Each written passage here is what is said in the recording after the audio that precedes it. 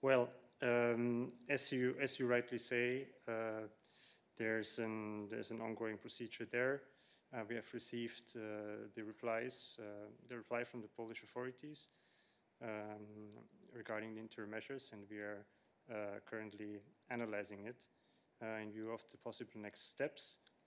I wouldn't have a specific comment on individual cases, even if, as you mentioned, it concerns many individuals in such a case.